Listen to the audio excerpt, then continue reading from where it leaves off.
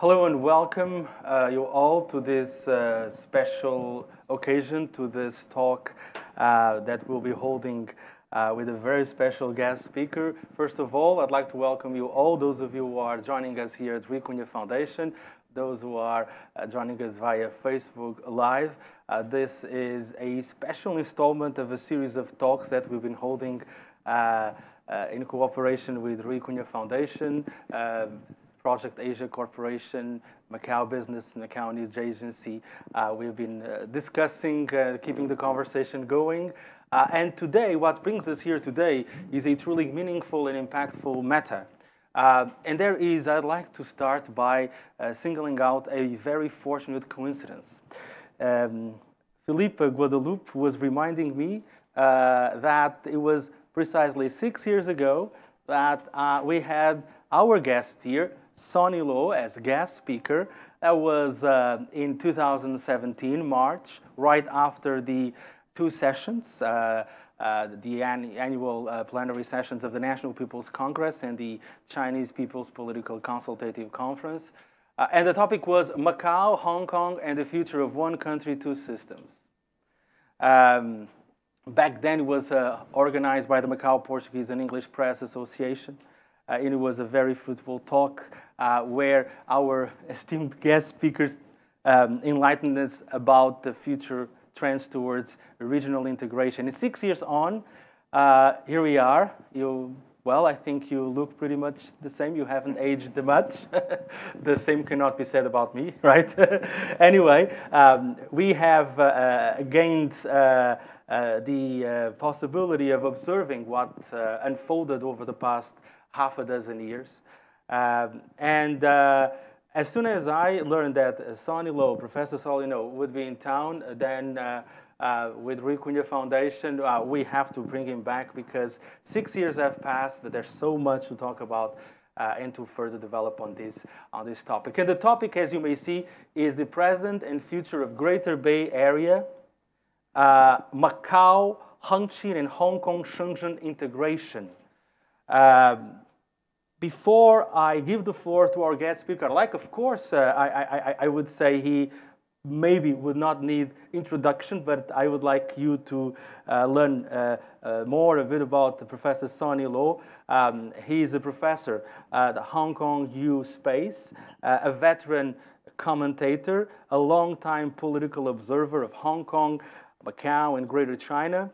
His books include Casino Capitalism, Society and Politics of China's Macau, first prize awarded by Macau Foundation in 2022, Political Change in Macau, several other books such as Macau in the Second World War, Political Development in Macau, The Politics of Cross-Border Crime in Greater China, Hong Kong's Indigenous Democracy, and the Politics of Democratization in Hong Kong, among a number of other volumes, dozens, if not hundreds of authored chapters, articles, and journals in the media. And also I would like to share with you that his forthcoming new book is The Politics of District Elections and Administration in Hong Kong. And we're also very fortunate because he's been our senior columnist at Macau News Agency and Macau Business. And he's an old friend. I have to disclose that. He's a friend who I've been reading his books over the years, myself as a student of political science and international relations. And now we got the privilege of having with us Professor Sonny Lo. So let's welcome him. Thank you. Thank you. And I'll give you the floor because we're here to talk about very important, far-reaching and comprehensive topic, please. Sure. So, thank you.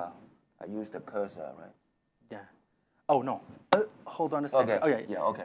Yeah. So, ladies and gentlemen, it is my great honor to be invited by José and his colleagues to share my views on the integration between Macau-Hengqin and Hong Kong-Shenzhen.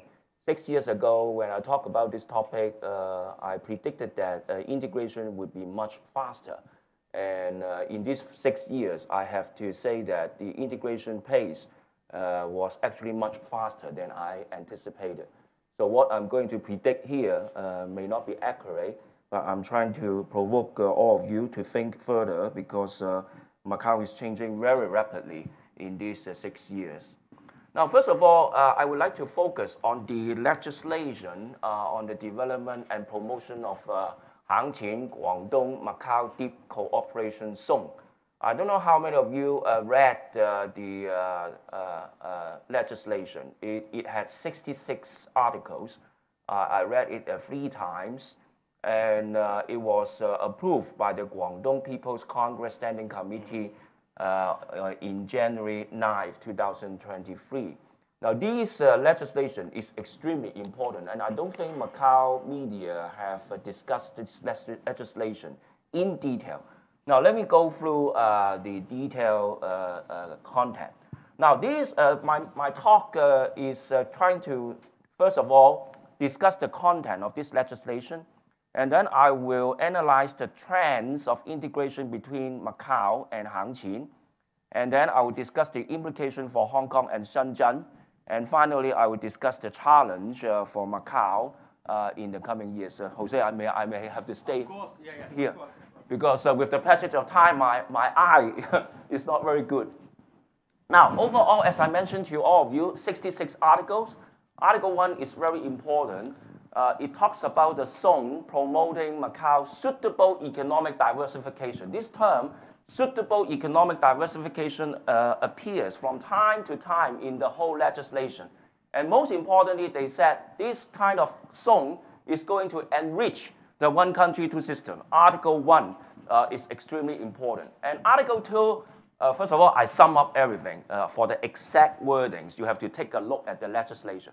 Article 2, they talk about the first line and second line custom control district, excluding Macau University Hengqin campus and Hengqin coastal area under Macau jurisdiction. The first line is the area between Hengqin and Macau, and the second line is the area between Hengqin and other mainland regions. Now, friends, you may have noticed that in the recent days, the Macau custom has already discussed with the Hengqin custom on this issue. This is very interesting.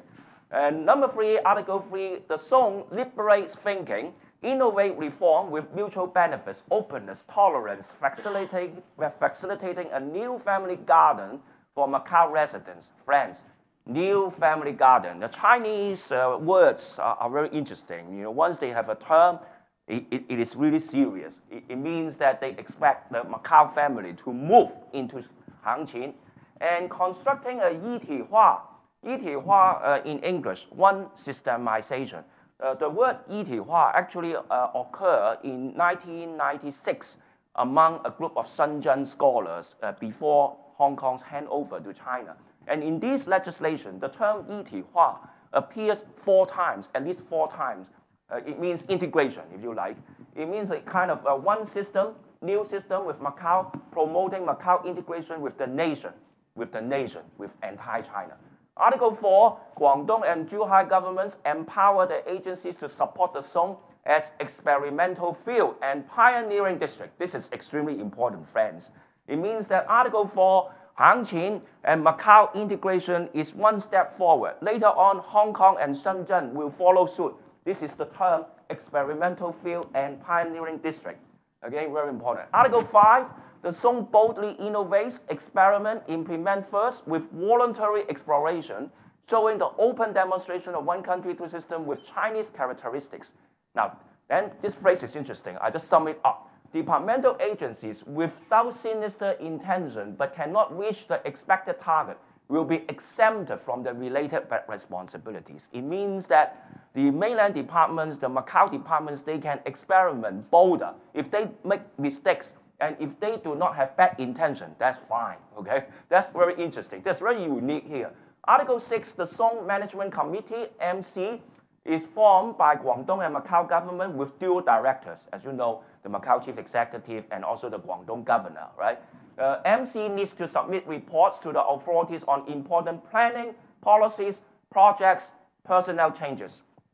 In the study of Chinese politics, top down, right? The management committee is very important here. Article 7, the Zone Implementation Committee. There's an implementation committee, again, Chinese style.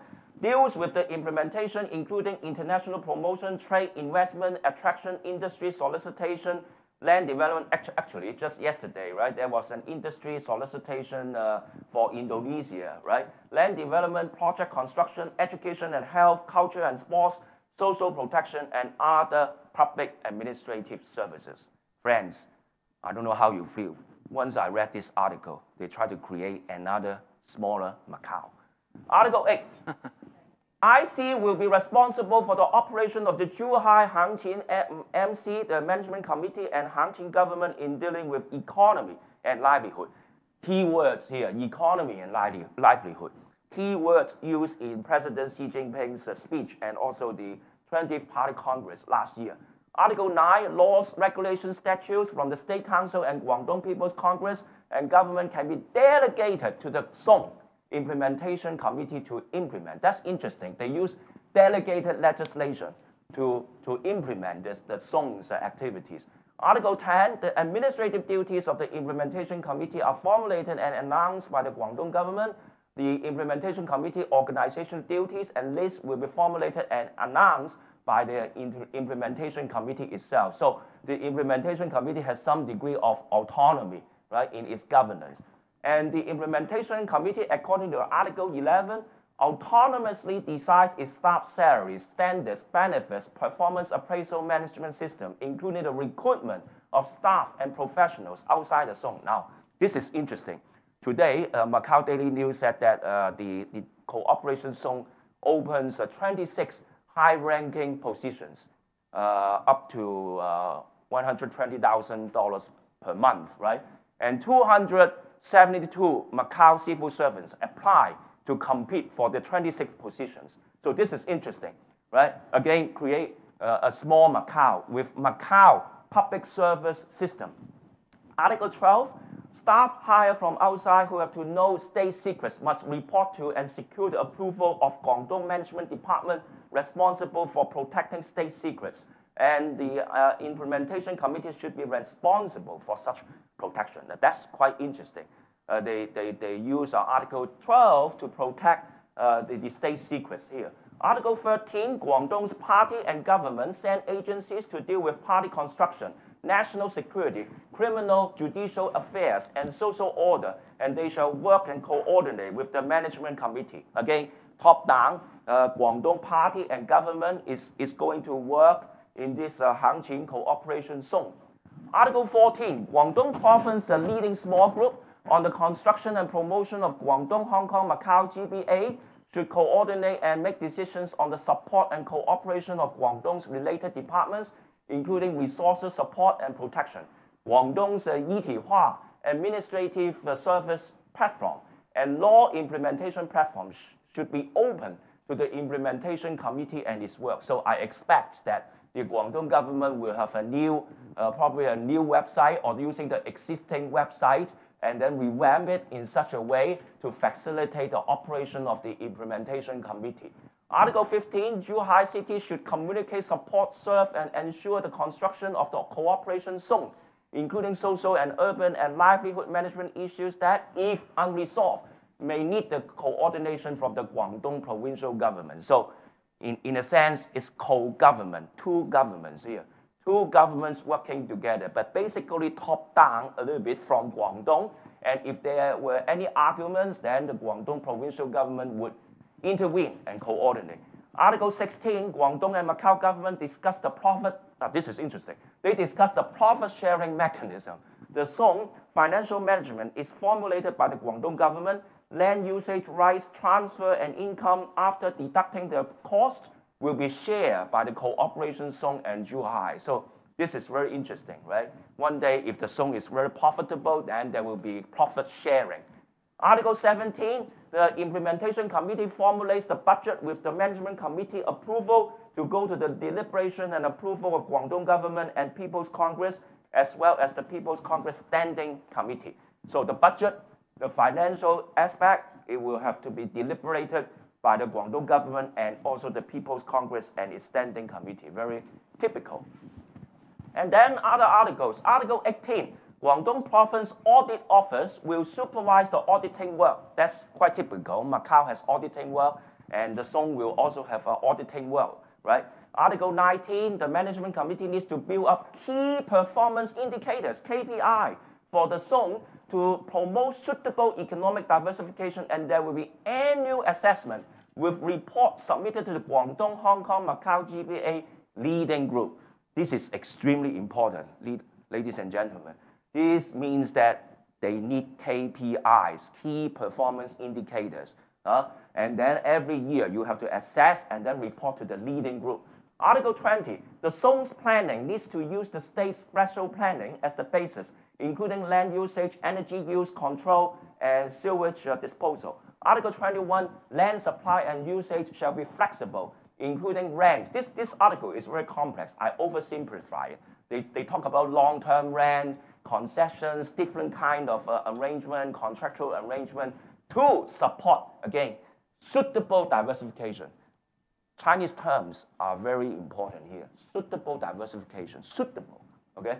Article 22, transport systems shall be perfected, including the infrastructure development of the second line so as to strengthen Hengqin-Macau Yitihua, multi-dimensional transport construction. Here, the key term, I think, is multi-dimensional. It means that there will be all sorts of transport, underground transport, right? All kinds of transport, railway, or light rail, etc. Article 23, digital government shall be the basis with the construction of the big data center of the smart city, strengthening smart city cooperation between Hengqin and Macau. Well, I don't know how you feel. I think Article 23 means that Macau has to speed up the process of building up its smart city here, right? And then later on, Hengqin. Article 24, underground space will be utilized with efficiency to deal with transport, urban work, disaster prevention, air shelter, and environmental protection facilities. That's interesting. Underground facilities, another city, right? Article 23, ecological and environmental assessment will be made to protect forestry, preserve wetland, reform coastal beaches, and protect marine ecology. Article 26, the Song learns from mainland's urban construction and management standards, including high-rise construction, as the nation supports Hengqin-Macau Yitihua development. You see, the term Yitihua occurs again and again, and I have to translate it very carefully. Yesterday night, I worked until 12, yes. Article 27, Implementation Committee and Guangdong government set up Safety Production Committee to deal with the safety issues, fire, accident, etc. Article 28, Song develops a suitable diversification, again, suitable diversification, through new techniques, industry, professions, models like high-ended manufacturing, Chinese medicine, cultural tourism, and trade, and monetary and financial industry. This article is interesting. They talk about specific industry, Chinese medicine, cultural tourism, trade, right? Monetary and financial industries. So they talk about all this industry. And then Article 29, technological innovation and transfer platforms shall be built. I just simplify it. It's very complex. The Chinese phrase very complex.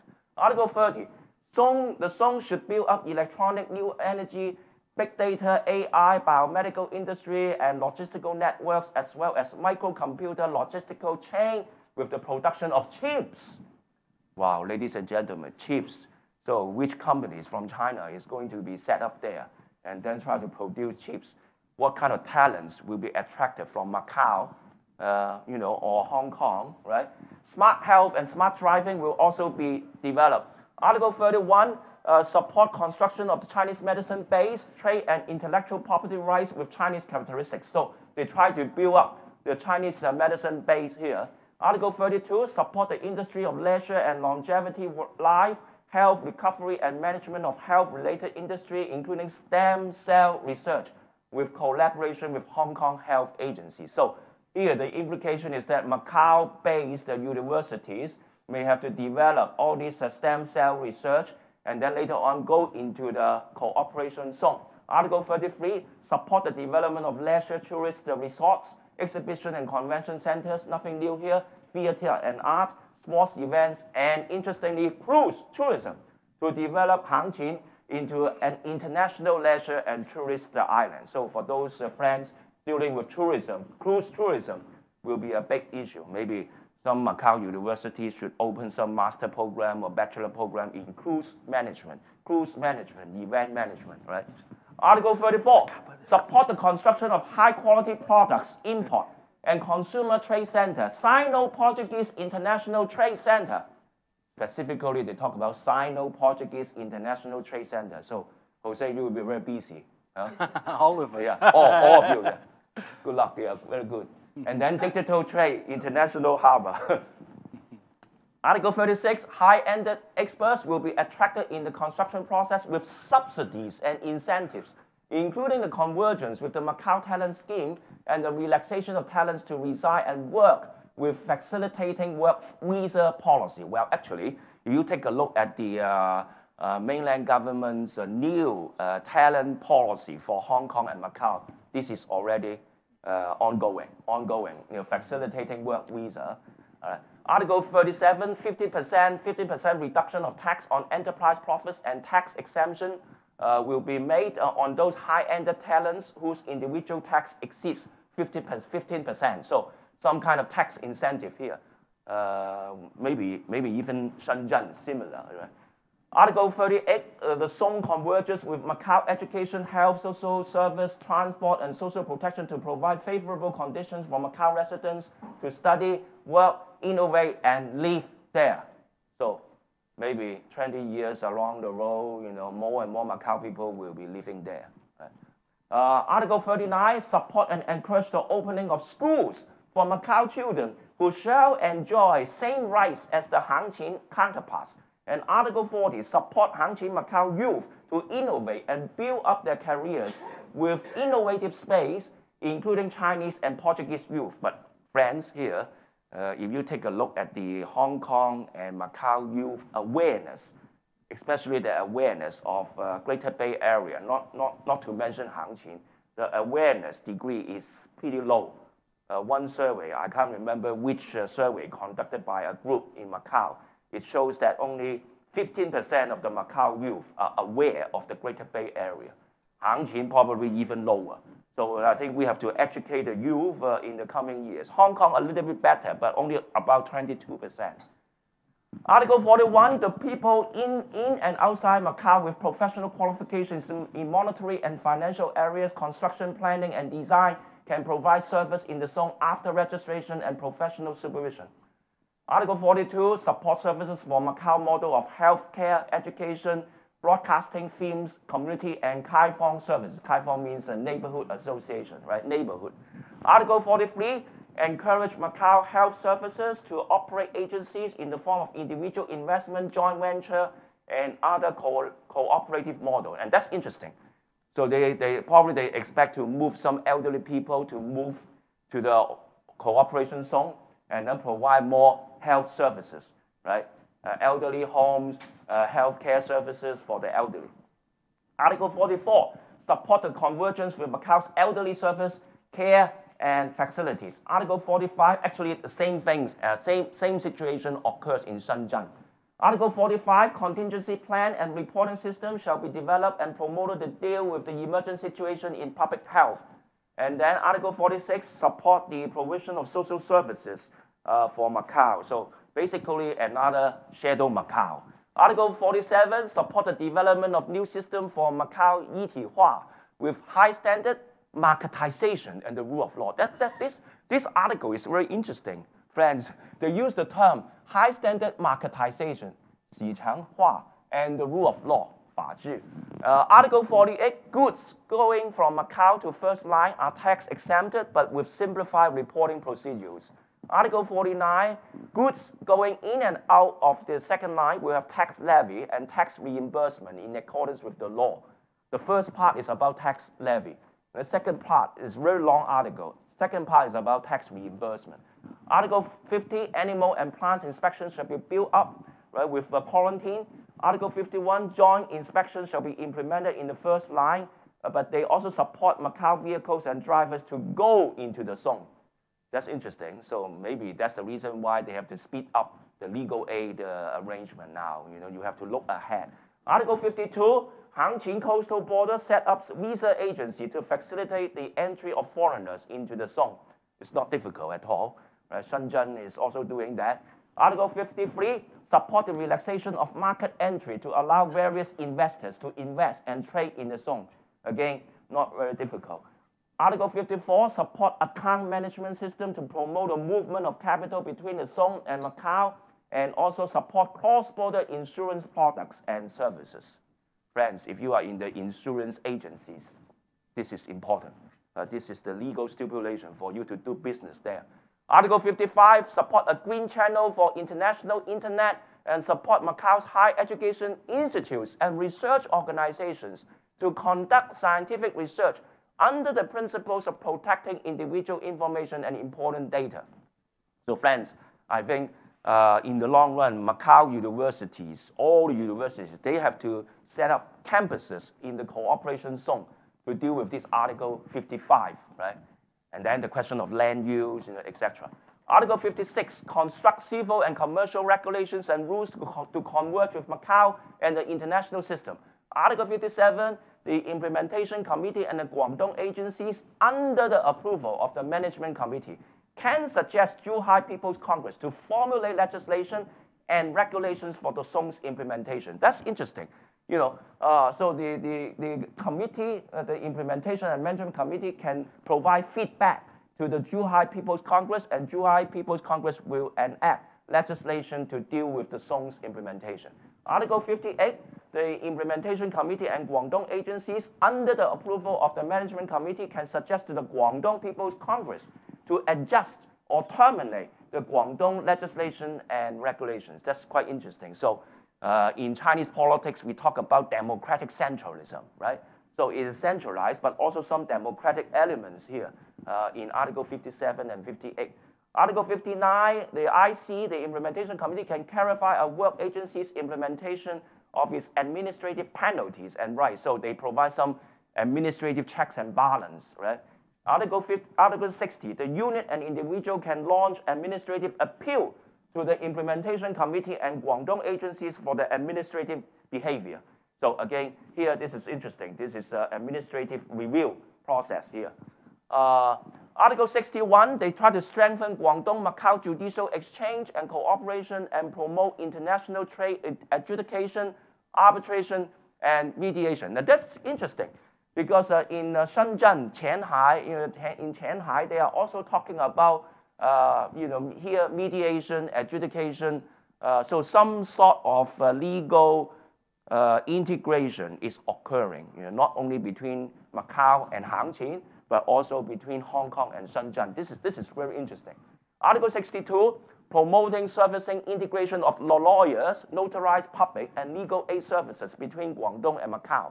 Article 63, support the establishment of extraterritorial registration and inspection services, including Macau and Portuguese-speaking countries. Article 64, strengthen the supervision of market production and activities and establish credit information notice. Article 65, they establish safety and risk prediction and prevention system to prevent important risk. Now, then, what are the implications for Macau and Hong Kong and Shenzhen? Well, as I mentioned briefly, I think another special administrative region, Hengqin-Macau Cooperation Zone, surrounding the Macau SAR is already legally established. With the passage of time, this zone, with its first line, can be and will likely be well positioned to be absorbed territorially into Macau if the central authorities want to do so in the future. I don't know the timeline, but there will be a realistic possibility here. So creating another bigger Macau territory is underway, and such territorial absorption of Hengqin into Macau may depend on several factors. Number one, the population expansion in Macau. Number two, the limited geographical space of Macau. Number three, the demand and the wish of the Macau government. And finally, the preparedness of such integration from Hengqin perspective. And of course, from the central government and provincial government's perspective, because we don't know their considerations 5 to 10 years later. But I think it will be quite likely that the Hengqin-Macau Cooperation Zone, with the passage of time, will be integrated into the Macau SAR. If so, it has tremendous implication for Hong Kong's integration with Shenzhen's Qinghai and also the Macau loop. And if Hong Kong-Shenzhen integration will likely follow this Macau-Hengqin model, the current cooperation zone is like what the late Chinese leader Deng Xiaoping said. China can and is creating more SARs in the southern Chinese region. Well, you can talk about Zhuhai and other Pearl River Delta cities, but I don't think they are the SARs like Hong Kong and Macau. I think the real regions really similar to Hong Kong and Macau are respectively Shenzhen and also Hengqin. Hong Kong's territorial integration with Shenzhen is slower because the Hong Kong SAR needs to coordinate and communicate with Guangdong and Shenzhen on how to merge the development of the northern metropolis with Shenzhen, right? Hong Kong now is developing the northern new territories, and it takes time because they have to discuss with Shenzhen on how to link up the infrastructure system, like railway, tunnel, roads, etc. So they will have to discuss this issue. So I think that's the reason why John Lee has to meet various new ministers of China this week.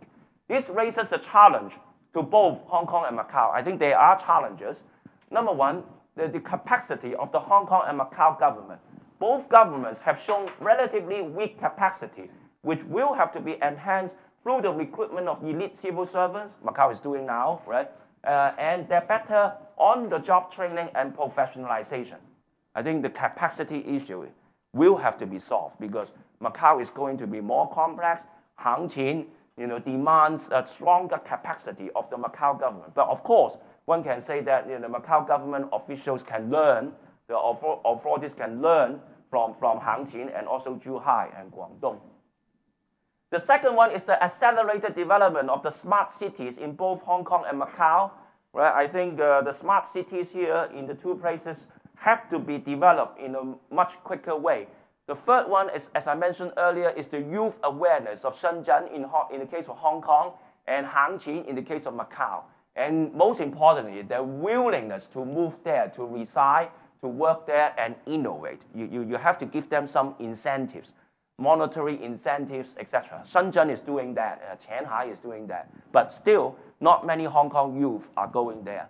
The fourth is the acceleration in the training of local talents. And sadly, both Hong Kong and Macau are lacking talents and rely on the necessity of the global, so-called global talent scheme, which is in fact the mainland talents importation scheme, basically mainlanders. 2 weeks after this global talent scheme was published, Jose, my students in Shanghai told me they should apply. In fact, the statistics show that about 50,000 mainlanders apply within the first 2 or 3 weeks. 50,000 is so many. So one can argue that, well, Hong Kong and Macau can depend on mainland talents. We don't need to train our talents. I don't think so. I think we should try our best to train our talents locally. Fifth, the triangular relations between the government, strategic industry like Chinese medicine, etc., that we mentioned above in the legislation, in both places, and the higher education institute should be improved, should be regularized with better planning, better manpower projections, better annual surveys, better data to be released to the public, and better occupational sectors. Because I did some research on Macau, and I think the census conducted in Macau, they lack a lot of in-depth data and analysis. For example, I didn't find any data on the Macau University's graduates. Who were the graduates staying in Macau to work? Who were they? What occupational sectors they work in Macau? No such data. No such data. So I think the data will have to be improved because if you take a look at the legislation, they talk about KPIs. If you have KPIs, we need better statistics, better data. 6, the small and medium enterprises may need more subsidies and incentives from the governments in both Hong Kong and Macau to move into Shenzhen and Hengqin region. Hong Kong is doing that, but whether the subsidies are enough, well, it's debatable. So more subsidies, more incentives, this is necessary. 7th, vocational education will have to be enhanced in both Hong Kong and Macau SAR, especially Macau, where the skill sets of residents need to be enhanced through a revamped continuing education system. I know that the Macau government is giving out subsidies of several $1,000s to people who study, right? But I think there should be more. There should be more because if you take a look at mainland China, in Guangdong, in whole China, they talk about vocational education training. Very important. And here we cannot just rely on mainland talents, right? We need to train the local talents. Not all youth go into university, but they need vocational education in a much better way. Hong Kong is now doing that. Hong Kong has the VTC, DI, you know. We, Hong Kong Youth Space, we also produce some vocational training for young people. So here, Macau government may have to be even more strategic in providing subsidies to residents who undergo the on-the-job training. We have to find out, actually, we know the strategic industries here. We lay out the industries here. The question is the number, the manpower projection, right? If, as the late legislation spells out the specific areas of development in the zone, cruise, tourism, Chinese medicine, AI, ecological protection, you can name. The existing vocational colleges and higher education institutes in Macau should plan ahead and produce 5-year plan to achieve the objective of suitable economic diversification. 9th, if KPIs are required in the zone, both Hong Kong and Macau will have to adopt KPIs in the strategic planning and development. In fact, Mr. Johnny in Hong Kong, he did talk about KPIs in his campaign. Right? 10th, finally, the business sector in both places must be informed, they must be mobilized and supported with incentives to move into the zone and also the Shenzhen, Zhuhai as supportive moves along the path of integration. So I think more will have to be done.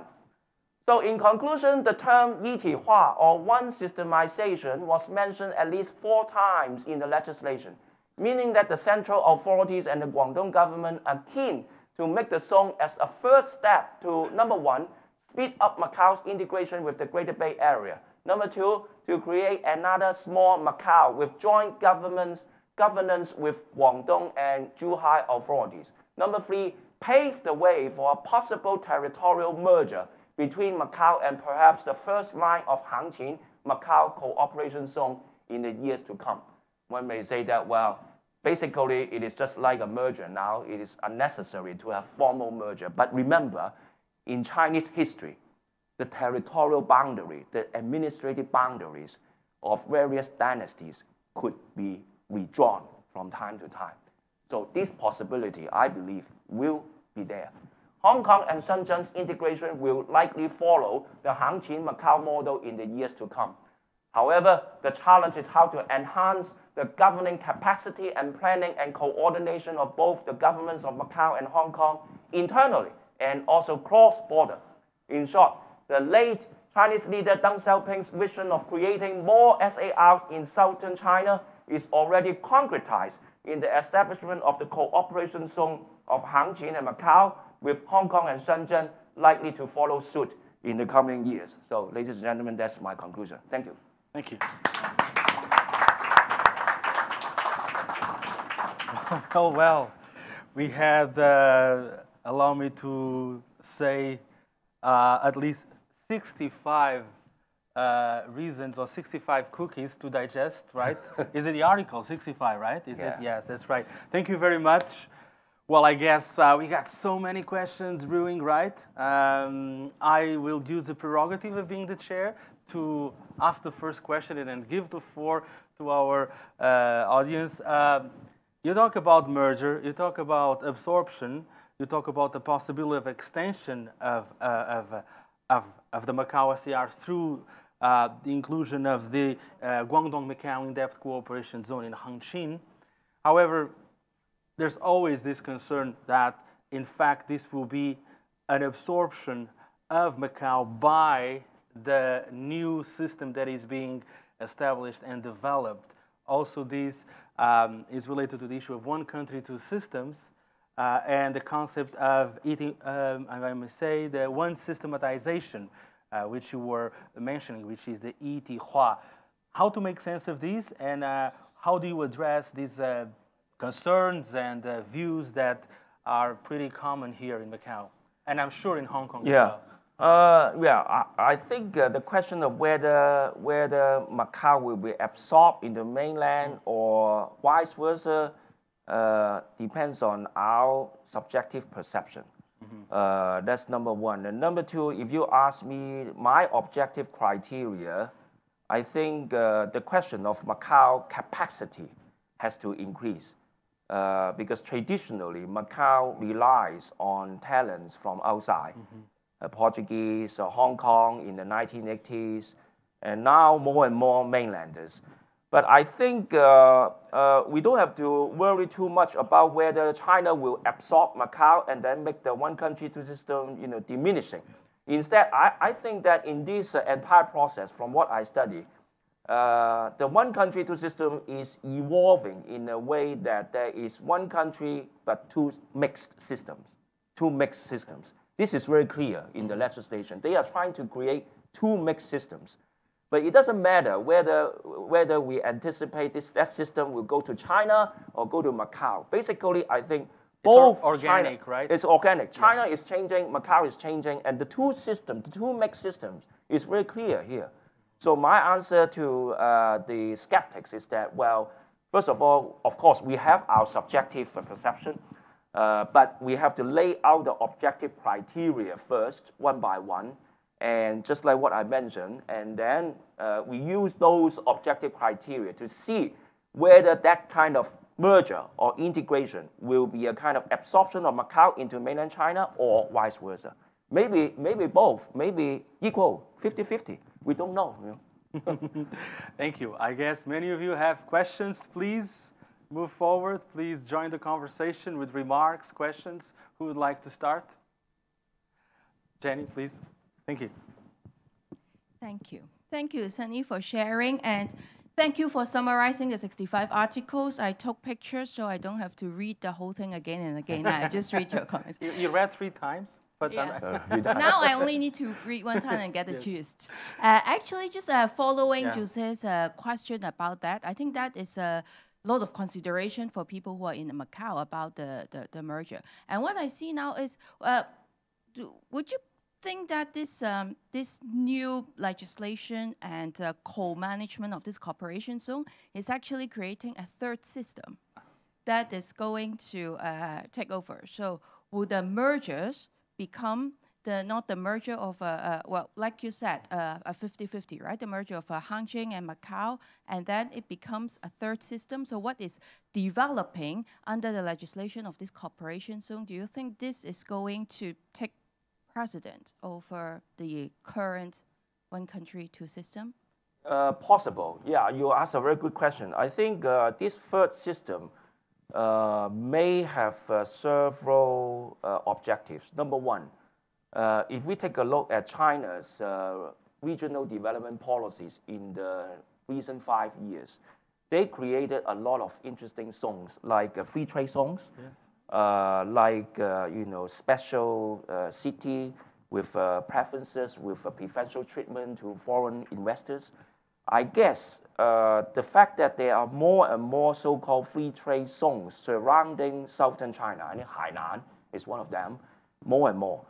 I guess the Chinese authorities might not spell it out clearly, the objectives. But my guess is that, as you mentioned, this may be a kind of third system in which it will be retained without territorial merger with Macau. Just let it mix together. But it will have internal ramifications and impacts on the inner regions of China. That is to say, Deng Xiaoping talked about creating SARs. Well, creating SAR is not easy because you need the radiation effect from Hong Kong and Macau into Shenzhen. And that radiation effect can be seen in Hong Kong. Shenzhen is very strong. Shenzhen in recent years has been portrayed by China as the locomotive in southern China, even more forceful than Hong Kong. But Shenzhen is also competing with Guangzhou. Same population, but Guangzhou is a kind of old city. So in the southern region of China, what is interesting is that from a political perspective, there are fierce competition. They compete fiercely with each other. But the central government is very smart. They are using these 9+2 cities to tell all these cities that you have division of labor. Hong Kong, you focus on monetary, financial center.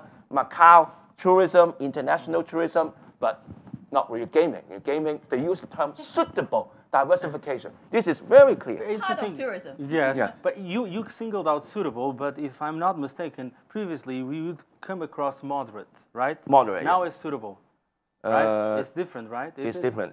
Well, they consistently use this term, suitable. Yeah, suitable, yeah. Suitable, Yeah. consistently. Yes. Now you're talking about the different zones, and now in the case of Hengqin, we have the in-depth cooperation zone, the right? So if you compare this with the project for Shanghai and Hong Kong, how different is the Hengqin zone from what is being developed between Hong Kong and Shenzhen? Shanghai or Shenzhen? Yeah, Shenzhen. Shenzhen. Yes. Shenzhen. Now, and I mean the special zone for cooperation between Hong Kong and Shenzhen. Now, Hong Kong and Shenzhen, the cooperation pattern is different because they carve a part of Hengqin. Hengqin is the northern part of Hong Kong. And also, they try to have the Lok-Ma-Chau loop. You just cross the Lok-Wu border. And so the Shenzhen integration with Hong Kong is a little bit different. It's a kind of L-shaped integration. Macau-Hengqin is a little bit, geographically, it's a little bit different because they use the legislation first and then push forward. Hengqin and Shenzhen, well, it goes bits by bits. Hengqin is not so well known in Hong Kong, although some companies are going to invest there. Although there are arbitrators, lawyers, etc. But Hengqin, I think geographically, some Hong Kong people think that it's far away, not so convenient. Secondly, Hong Kong is now developing northern metropolis. So to answer your question, the shape of integration, the geographical aspect, and also the planning aspect is different. Here, they use the legislation very top-down. Shenzhen, not so top-down. Maybe Guangdong and Shenzhen government are not so willing to cooperate with Hong Kong, or vice versa. So this is quite different. Thank you. Yeah. Well, many questions, I'm sure. Actually, I'm hogging the microphone. Yeah, sorry. please. Yeah. Actually, just following on that, because you think that the Macau-Hengqin Cooperation is trying to become a model for the Hong Kong-Shenzhen Cooperation, right? Yeah. But Shenzhen is quite an empty space, not much development, doesn't have much identity of itself. So now it's just a starting in the beginning. But differently, Shenzhen is very strong. Shenzhen and Hong Kong is like two strong bodies already. Yeah. So it's not that easy to integrate like Macau and Hengqin. Yeah. So to what extent do you think this model of Macau-Hengqin could be used for Hong Kong-Shenzhen? Yeah, you're right. Shenzhen in the past was like a kind of backwater. Now it's developing rapidly. But I think still the Hengqin and Macau model, as Article 2 mentioned very explicitly, it seems to have demonstration effect. I think the central authorities, when they planned this integration, they did think about Hong Kong and Shenzhen. But they didn't want to spell it out so early as to preempt the Hong Kong authorities to discuss with Shenzhen, because there will be a whole range of issues to be discussed between Hong Kong and Shenzhen. Like, for example, how will be the boundary be demarcated? Because the Lok-Ma-Chau loop is still problematic. Lok-Ma-Chau loop belongs to Shenzhen. But, that kind of area has very soft soil. It's not easy for construction. So they talk about cooperation, but it is still lingering on. And now they use a northern metropolis because the soil is much better for construction. So I think they have to calculate a lot of things. But I think the Shenzhen authorities, as you know, when the mainland officials are sent to Shenzhen, usually they are promoted upward. So if you are Shenzhen cadres, party secretary or governor, you have a better prospect of promotion. And of course, you have to deal with Hong Kong in a very skillful way. But that kind of tenure of office is still short term, because they even rotate people, 5 years on, rotate. So within the continuity, there is personnel discontinuity. Of course, the continuity also comes from the central government in Beijing, better planning. So you're right, maybe Hong Kong and Shenzhen may move so slow that it may not look to Macau and Hengqin. Because the big brother mentality in Hong Kong sometimes persists. And we don't know whether that kind of big brother mentality will affect the impact of the Macau-Hengqin model on Hong Kong and Shenzhen. Yeah, because I think it's a bit too fast. Because if they want to model on Macau-Hengqin, there should be some success seen in Macau and Hengqin before Hong Kong and Shenzhen might think about, this is something we can do. But till now, what I would say is that we still don't have much to show yet for others to be modeled on, right? Yeah. Anyway, I'll shut up and Thank you, Jenny. Please. Who else would like to join? Yes, please, Emil. Thank you. Hi, thank you very much, Professor, for the wonderful talk. My question actually follows Jenny's, but one specific thing is about the people, right? A lot of times we look at the policy, but we will also need to look at the transfer of people. I believe the governor that is now in charge of Guangdong was actually from Shenzhen. Yeah.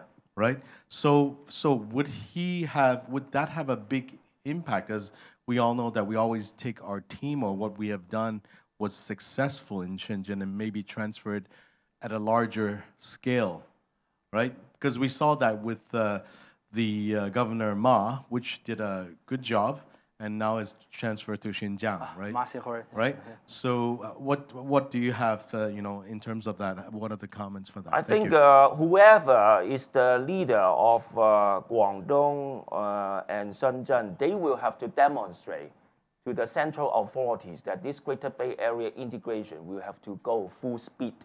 Because if you take a look at Han Zheng, the former chair of the leading small group on Hong Kong, Macau, Greater Bay Area integration, he was very straightforward. You have to, speed up integration process.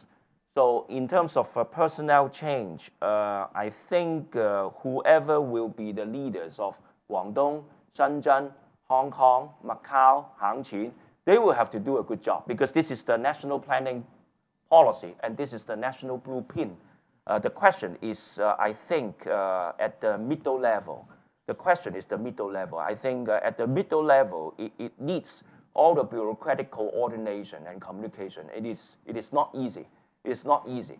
So although the top-down perspective, the political leaders have the political will, but I doubt how these four places can coordinate well. I just have some doubts. Now we have just a note. You were pointing out that Shenzhen can be a good stepping stone towards a promotion. Well, if we look at who's the current and the new, relatively new governor of Guangdong, Wang Weizhong, he was previously the party secretary in Shenzhen. Yeah, that's right. So it's an interesting point. Now we have a relatively new party secretary in Guangdong province, in Huan Kunming. He's from the Politburo and is considered to be pretty close to Xi Jinping. Do you think he can make a difference to push forward this project? I don't see the major difference because, as I mentioned, whoever will be at the helm of this, provincial governor, provincial party secretary, or Shenzhen party secretary, they will have to do a good job. Otherwise, because the key performance indicators of the mainland cadres, they are very clear-cut. You have to implement the directives of the central government, top down, top down. So the KPIs of the cadres in mainland, they are much clearer. So I think they have to do a good job. And also because of all these assessment, annual assessment, I think they will be hard-pressed to speed up everything. Well, I would like to invite more participants to join the talk, to jump in. Please, Pedro. I'm sorry, Jill. No problem. I'm sorry. No, please. No, I actually don't need a mic. I'll speak loud. Oh, yes, that's right. Please, Jill, please, go ahead, sorry. You on the question, fine. Thank you very much. On the question of law, because, of course, at the moment we have 3 jurisdictions, as you know, should, in fact, this whole area have a law unto itself?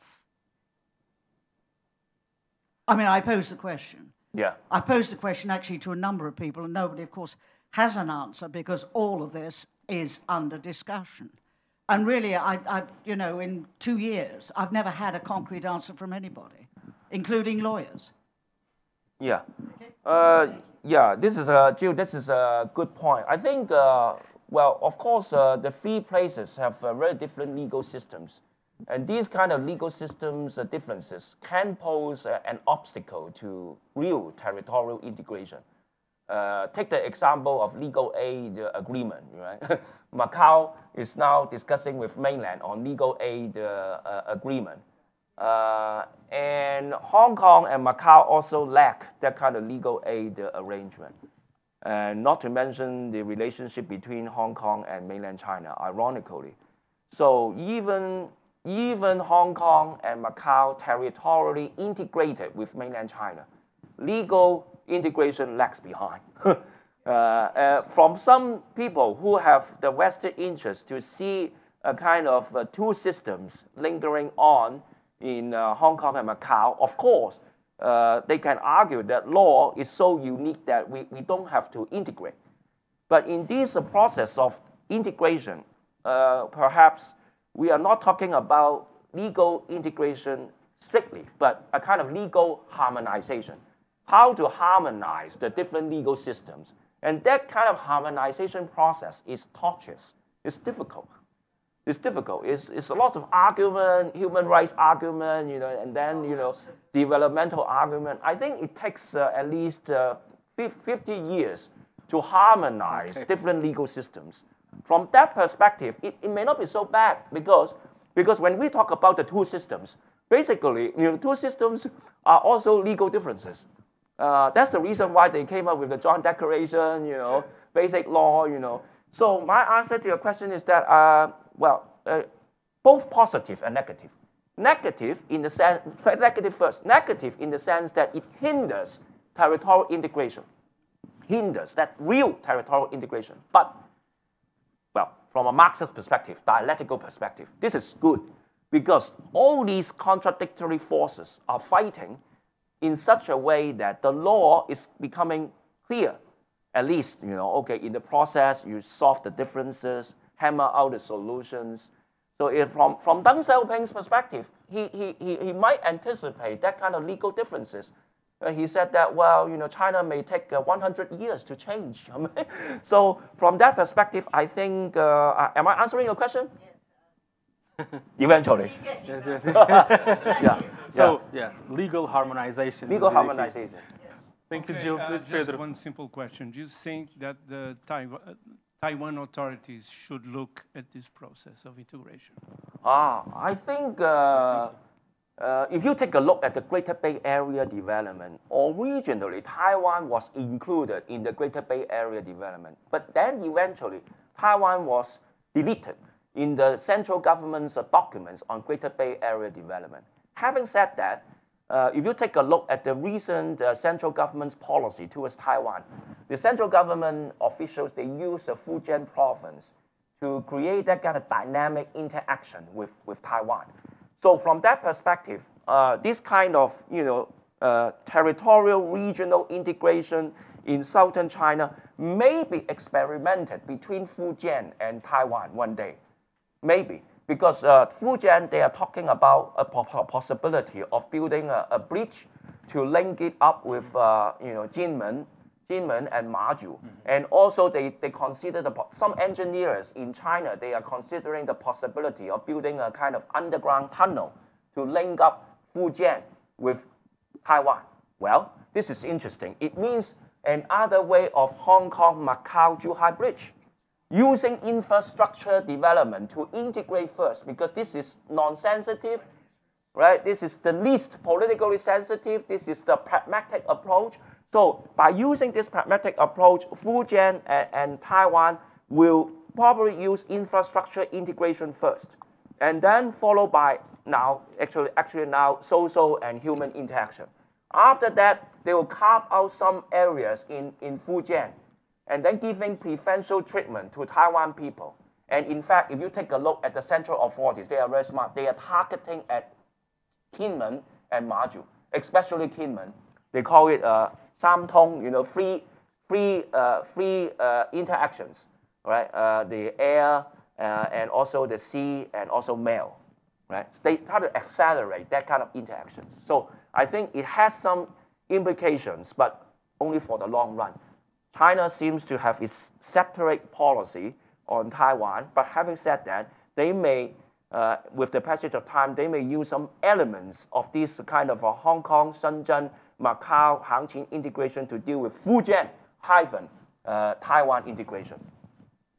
It's possible. Thank you. Please. Yes, please, Niall. Oh, thank you. Timelines. Normally, China goes in the 5-year plans. The 65 points here, were there timelines indicated? And as you mentioned, some of the integrations here are going to take forever. Some of the legal cooperations, etc., will take an awful long time. Were there indications of timelines from the government in this 65 points? And was there objection or debate among the Guangdong province 5-year plan? Yes, sir. Hengqin, I'll do what I'm told, and Macau. Was there any conflict or debate that came out there? And then what is your opinion on what the reality of this will be? Yeah, you raise a good question. We don't know the timeline, frankly speaking, because usually when such policy was initiated, it came from the State Planning Commission. That's number one. And the think tank behind is the Academy of Social Science in Beijing. So the think tank usually plays a crucial role. Back in 2009, when I visited Guangzhou, I went to the Academy of Social Science, and they already talk about Greater Bay Area integration without using the GBA term. Because I talked with them about possible integration between Shenzhen and Hong Kong, and they said, well, we think about that. And actually, they wrote quite a lot of papers to the provincial government in Guangdong. So in China, policy making comes from the top usually, but at the same time, they attract all these talents from think tanks to provide them with some advice. So I don't think there is a fixed timeline judging from the legislation and discussion, but to deal with the gentleman's earlier question, I'm curious whether China's relation with Taiwan will actually reversely put a kind of timeline on this integration. That is to say, if China is eager to accelerate integration with Taiwan, they will have to demonstrate to Taiwan that this model is interesting. This model is interesting. So if this is the case, if this logic is accurate, they will speed it up as soon as possible. Because 6 years ago, when I talk about integration, I couldn't imagine they do things so fast. Could you anticipate that? So I doubt whether this kind of integration is actually a plan well before 2047 in the case of Hong Kong and before 2049 in Macau. But they didn't spell it out explicitly. Because logically speaking, when the two SAR's timeline reaches there, well, then you have to think about a plan. And I think the plan is already here. But they didn't spell it out. And what is interesting about the official Chinese discourse is that one country, two system will continue. Will continue. Actually, Xi Jinping, when he was last year in Hong Kong in his speech, he emphasized that one country, two systems was a long-term policy. Yeah. How do you make of it, considering these developments? Taiwan. Because if you take a look at the discourse and the terminology used by the Chinese leaders on Taiwan, they use the term, quote, Taiwan model of one country, two system, end of quote. That's number one. Number two, President Xi Jinping even said explicitly that this Taiwan model, I quote, can be explored further, end of quote. It means that, okay, what is the meaning? It can be explored further. So I think they retain that discourse, one country, two system in Hong Kong, Macau, because Taiwan is having relevance. So you have 澳门特色一国两制, Yeah. 香港特色一国两制, and in the future we have Taiwan 特色 Yeah, exactly. Yeah, Macau characteristics of one country, two systems one country, two systems with Hong Kong characteristics, and one country, two systems with Yes. possibly with Yes. the Taiwan characteristics. Exactly. Is that the idea? Yes, exactly. Okay. Exactly. Makes It's sense. a kind of, if you like, Chinese semi-federal system with Chinese characteristics, but they don't like to use the word federal. Because it's a unitary state. Yes, it's unit. Yeah, of course. Okay. More questions? More remarks? I guess Paul would like to say something. Can you review again one more time the situation with regard to the status of the IC and the MC committees, whether they've been populated with individuals and what the budget arrangements are? Are these up and running presently at the moment, and who are the dominant individuals there? I think the management committee is already set up, right? Implementation committee is composed of Macau and also Guangdong, Zhuhai officials. I think it was already set up, right? Yeah, set up already with government officials involved from both sides. But we will expect more report, from this committee, because according to the legislation, it will have to be a little bit more transparent. They will submit the report to the central authorities, the Guangdong authorities. So, as reporters, we may have to ask the government for some more details in the coming years. So, but basically, I think the management committee is the top level policy-making body. As I pointed out in the legislation, they deal with policies, planning, projects, but the implementation committee is solely on implementation. So it's a kind of a very interesting structure here. And I think this structure will facilitate the development of the cooperation zone. I think, it remains to be seen. But to answer a question, I think they set up the committees already. Well, anyone else would like to? We have some lawyers here from the insurance industry as well.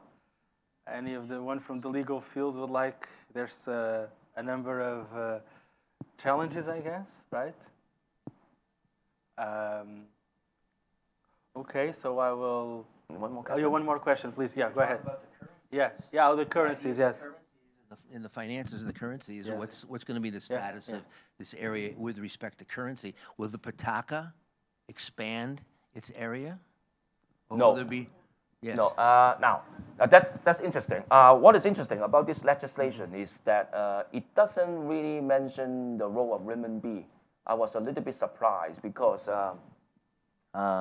you take a look at the central government officials on Hong Kong, they remarked that Hong Kong is expected to expand its role as the offshore renminbi area. And if you take a look at renminbi internationalization rate, Ming Bao, a Hong Kong Chinese newspaper, reported about 3 weeks ago that Hong Kong occupied 46.8% of renminbi internationalization, whereas Macau only occupied 3.9%. I remember that, 3.9. Now, it means that, well, are you going to use this Hengqin-Macau Cooperation Zone to speed up the internationalization of renminbi? If this is the case, I think, of course, patakas will still be used in Macau Peninsula, in Taipa, but I think the Chinese authorities expect this cooperation zone to speed up the usage of renminbi. Just like President Xi Jinping's visit to Saudi Arabia and Middle East, all the trade transactions are expected to use renminbi. So to answer the question, I think pataka will definitely be used. It will continue under this one country, two system, but territorially limited in the Macau Peninsula, Taipa, Halong Island, and a little bit of area of Hengqin at the University of Macau campus. Other than that, I expect renminbi. Yeah. Thank you. That's the trend, I tell you the trend analysis here. Thank you. Thank you. So Sonny, if that's it. So Sonny, if I'm the chief executive and you are one of my top advisors, you are the head of the Central Policy Office, the think tank, and you're going to advise me what should I do to get the city, the SAI ready for this big challenge. So it will be more of a level playing field and not so much asymmetrical regarding what is at stake, and what's the interest of the Macau SAR and its people. What would you tell me? I think, well, of course, I'm not his advisor, but I think I'm not I the would. chief executive. Yeah, I think I would advise him. Yes. I think, you see, you got me. I think I would advise him to set up a special committee dealing with this cooperation zone development. It's very complex, judging from these 66 articles. It is basically creating another Macau with the implication of co-governance, governing with Hengqin together. It's extremely complex, and I don't think the current setup and structure are conducive to that planning. So I would suggest that maybe the chief executive and his advisor would like to set up a kind of a special commission headed by the CE himself to deal with all aspects of Hengqin's development. And the fact that I already have a full-time job, right? And then I have a sort of a part-time job in the co-management of Hengqin. The same goes to the Guangdong side, and also you have the component of the Zhuhai side. How functional is this? Now, I'm talking about the management committee, Yeah. the executive committee arrangement. What's your view on the arrangement? Well, the Guangdong side, ironically, the Guangdong side is working quite well. If you take a look at their activities, the Guangdong side set up a leading group. Yeah. A leading group chaired by the I think party secretary or the Guangdong governor to deal with this issue. The Guangdong side is really keen to go ahead with this model. So I think in parallel with Guangdong's governance structure, Macau may have to do a little bit more. Yeah. Thank you. Any additional questions, remarks? Anything else? So 6 years ago, so if you allow me for a wrap-up question, okay. So 6 years ago we were here talking about Macau, Hong Kong, and the future of one country, two systems. We don't have to wait another 6 years to hold another talk, but let's just say we do. Like, let's say we'll be back here in 2029. Where would you expect us to be in terms of integration? And what's in your crystal ball in this respect? Well, I expect the realization of this plan as laid out in the legislation in a more concrete way. That is to say, I expect the cooperation zone to take shape, very concrete shape, with specific areas, with residence district, with more Macau people going in, with at least some universities having plan dealing with this, because this is a gigantic project. And I think China has the political will to do so, judging from this legislation. I think Macau has to speed up everything. So I expect a very concrete result 5 years later. Please, go ahead. Macau ID status. How do you get into Hongqing? Just show your Macau ID? The issue of mobility, right? Mobility for non-Chinese residents, right? If you have your Macau ID, you just show it at the border and you go into the, or there's no border. I think there is a border. There's a custom already. The custom is now building up. So definitely there's a border. Your Macau people, I expect Macau people use the Macau ID card to go in there. So there will be some procedures. No visa? No visa required? Of course, they said visa. Yeah. It's visa. Visa is needed. Yeah. Visa for foreigners. They build up the visa policy. There's a lot of foreigners here with Macau IDs. Yes. Yeah. So they're not going in with Huiguizhen. They want to go in with a Macau ID, not a passport. They don't want to get a visa. They just want to use a Macau ID. I just like when you go to Hong Kong, right? Like that's where I ask, like if you were in a situation where you just need to show your smart city. Yes. Right. So ID card. I got one final question, if you allow me. This regards mobility. So if you look at the integration processes, let's say the European integration, you have the 4 freedoms, right? Freedom of movement of people, goods, capital, and services, right? Goods, I guess, would be no issue, right? Services, we have the CIPA also, and all the supplements that have been enlarging the role and the space for free movement and free provision of services. How about capital mobility, repatriation of profits? This is something that is regarded by foreign investors as of paramount importance. Do you expect Hengqin to be basically just like Macau and Hong Kong in that respect? No, I don't expect that because China has, foreign exchange control. That's number one. And number two, China is extremely sensitive to money laundering and also outflow of capital. In the last 3 years, the outflow of capital from China is reportedly huge. So I expect this Hengqin Macau region will have a kind of blockchain system using digital technology to detect money flow. So we can't expect a kind of a free mobility of goods, money, and people. Goods, well, of course, in the case of Hengqin, they already mentioned the second line. The border is technically very important to China because they are afraid, they are very concerned about smuggling, human smuggling, drugs, all kind of smuggling of goods.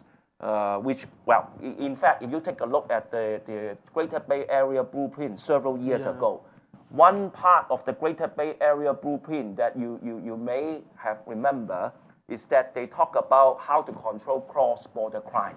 Cross-border crime. Cross-border crime has to be controlled in all these territorial integration, legal integration, whatever. So, to answer your question, I don't think there will be free mobility of goods, people, everything. There will be some restrictions, and this will be the beauty of one country, two systems, because from China's perspective, that one country has to control some kind of surveillance on money flow. For example, who are those people gambling in Macau? They are interested, right? So I think we can't expect a kind of complete, capitalistic system in Hengqin and Macau. It will be mixed. So as I mentioned earlier, it will be one country, two mixed system, and this two mixed system will flourish here. Thank you very much. That's a good wrap up. Thank you. Thank you. Thank you. Thank you very, very much. Amazing talk, Sonny. Thank you. As always. Thank you all for joining us. Thank you very much, Rui Cunha Foundation, the whole crew. We'll be back soon in April. I guess I may share something with you. The topic will be AI. So will be hopefully an AI opener or an AI opening experience. Thank you. Yes. No need host, exactly. Thank you.